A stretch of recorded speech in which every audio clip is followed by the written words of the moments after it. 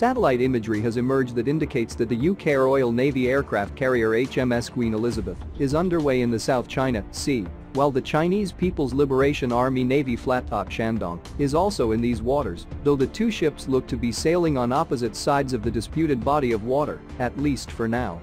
The appearance of the British flagship in the South China Sea had been anticipated, but it still carries a significant message as the United Kingdom and its allies look to further challenge China's expansive territorial claims in this region. Using satellite imagery provided by the European Space Agency and NASA U.S. Geological Survey, Twitter user @Duandang appears to have located the two aircraft carriers in the South China Sea, separated by around 580 nautical miles of water.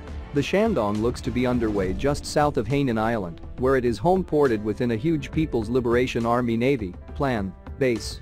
Meanwhile, the imagery indicates that HMS Queen Elizabeth is between the coast of Vietnam to the east and the island of Borneo to the west. According to the Hong Kong-based South China Morning Post, HMS Queen Elizabeth entered the South China Sea for the first time on Monday. The same source noted that the relationship between Beijing and London is expected to deteriorate further as Britain carries out military and economic actions that frustrate Beijing's ambitions in this region. On the British side, there has apparently been no official confirmation so far of CSG-21's presence in these waters. HMS Queen Elizabeth is currently undertaking its first operational cruise as part of Carrier Strike Group 21, CSG-21, which also includes the Royal Navy Type 45 destroyers HMS Diamond and HMS Defender, the Type 23 frigates HMS Northumberland and HMS Kent, an Astute-class nuclear-powered attack submarine, apparently HMS Artful, and two Royal Fleet Auxiliary Support ships, RF-8 Tittarus and RF-8 Fort Victoria. Also within CSG-21 are the U.S. Navy's Arleigh Burke-class destroyer USS The Sullivans and the Dutch Navy's De Zeven Provinciën-class destroyer HNLMS Evertsen. Meanwhile, HMS Queen Elizabeth is embarking 8 F-35B short takeoff and vertical landing (STOVL) stealth fighters from the UK Royal Air Force (RAF). There are another 10 of these jets on board the ship from the U.S. Marine Corps' Marine Fighter Attack Squadron, VMFA 211, the Wake Island Avengers, which is currently under British command. Royal Navy rotary wing assets comprise Wildcat HMA-2 multi-role helicopters, anti-submarine warfare and airborne early warning and control Merlin HM-2 helicopters, and Commando Merlin helicopters. Other helicopters are assigned to the U.S. Navy and Dutch Navy destroyers within CSG-21 too. At the same time that CSG-21 appears to be underway in the South China Sea, these same waters are also hosting a U.S. Navy Surface Action Group, or SAG, which is drawn from three U.S. 7th Fleet task forces and includes the Arleigh Burke-class destroyer USS Kidd and the Independence-class littoral combat ship, LCS, USS Tulsa. This is, according to the Navy, the first time a deployed LCS and a guided missile destroyer have joined to form a surface task group, with the LCS having had a notably troubled service career so far. Although unconfirmed, there are meanwhile reports of planned maneuvers underway around Hainan, which could involve the Shandong. This is China's second aircraft carrier, constructed in China along very similar design principles to the former Kuznetsov-class carrier Liaoning, and which has been in service since late 2019. If it is taking part in an exercise of significant size and scope, the Shandong would also be accompanied by its own support assets. When the carrier's sister vessel, Liaoning, was underway in Japan's Miyako Strait earlier this year, it was reportedly joined by two Type 052D Liang-class destroyers, one Type 055 Renhai-class destroyer, one Type 054A Zhangkai-class II frigate, and one Type 901 Feiyu-class fast combat support ship.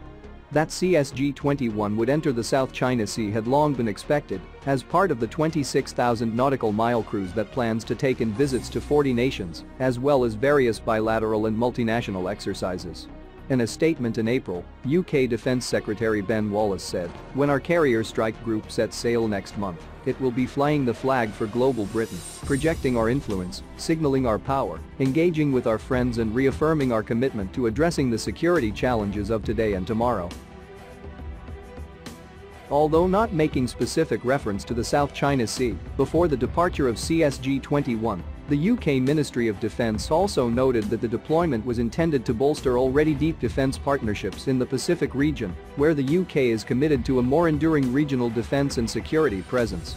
The arrival of CSG-21 is part of a wider uptick in UK interest in the South China Sea, and the Royal Navy plans to permanently assign 2 offshore patrol vessels, HMS Spey and HMS Tamer, to the Indo-Pacific region from August this year, as well as contributing a littoral response group, LRG, in the future.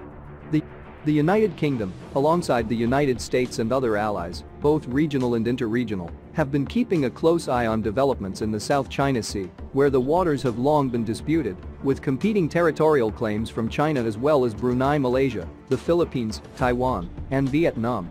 In particular, the island chains of the Paracels and the Spratlys, home to significant natural resources, are subject to claims by different nations, while there are also territorial disputes over a variety of atolls, sandbanks, and reefs, including the Scarborough Shoal, which is subject to a dispute between the Philippines and China.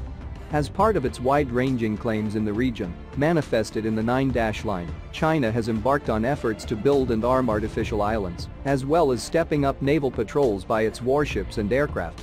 In response, the U.S. Navy, in particular, has sent military vessels and aircraft on freedom of navigation operations, or FONOPs, in the South China Sea, demonstrating its commitment to keeping access open to vital shipping and air routes. With a variety of vessels and aircraft involved, CSG-21 is now well placed to carry out similar operations, with the option for elements of CSG-21 to break away and potentially take part in their own FONOPs, as HMS Daring and HNLMS Evertson did recently in the Black Sea. Earlier this year, the Theodore Roosevelt Carrier Strike Group and the Makin Island Amphibious Ready Group, ARC, conducted a coordinated exercise in the South China Sea, while the Liaoning and its Carrier Strike Group were in the same waters. At the same time, China and the Philippines were involved in a dispute as more than 200 Chinese vessels occupied an area in the West Philippine Sea known as Whitsun Reef. As the U.S. State Department expressed its concern about China's maritime activities, China's foreign minister spokesman Zhao Lijian responded, accused the United States of inciting quarrels and sowing discord. The plan has also been increasingly assertive recently in enforcing its disputed claims in the region, including reports from Beijing that its military chased an American warship out of the South China Sea. While that is disputed, the potential risks for anyone conducting FONOPs are clear. Against a backdrop of these developments and accusations of militarization of the South China Sea from different parties, it's not surprising that many analysts have identified the area as a potential flashpoint and one which could have enormous repercussions. All in all, the strategic and economic significance of the South China Sea is beyond doubt, and it's now clear that the United Kingdom too is increasingly willing to show its presence in these waters, within which it has been estimated that up to a third of all maritime trade passes, by volume. Before it arrived in the South China Sea, CSG-21 had taken part in Exercise Konkan with the Indian Navy in the Bay of Bengal. As it passed Singapore, heading east, there was a chance to take part in drills with the Republic of Singapore Navy, which provided the formidable class frigate RSS Intrepid, the Independence-class littoral mission vessel RSS Unity, and the Endurance-class landing ship tank RSS Resolution. Other recent maneuvers included linking up with one of her American counterparts, the Nimitz-class USS Ronald Reagan, as well as the Wasp-class amphibious assault ship USS Iwo Jima, among other warships, for a major exercise in the Gulf of Aden, which you can read about here. Somewhat unusually, there is currently no U.S. Navy carrier presently operating anywhere in the Western Pacific. In previous weeks, CSG-21 had been active in the Eastern Mediterranean, where it launched its first combat missions, its F-35BS joining the international coalition fighting ISIS in the Middle East. While in the Mediterranean, the Carrier Strike Group also attracted attention from Russian Navy assets based in Syria, while Russian warships were in turn shadowed by the carrier's F-35BS. So far, CSG-21's activities in the South China Sea have been low profile, but that may well change, and it also remains to be seen just how Beijing will respond to this new development.